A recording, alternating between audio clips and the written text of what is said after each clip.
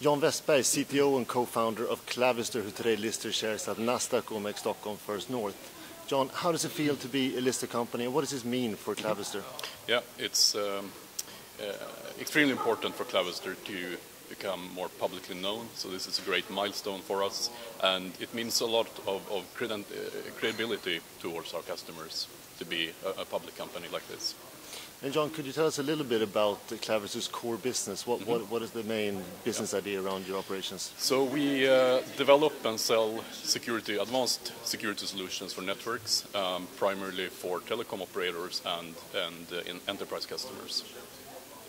And finally, John, why should one invest in Clavister shares?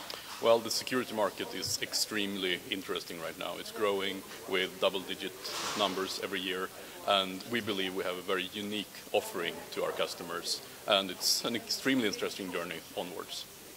Thank you very much, John, and congratulations on today's listing. Thank you.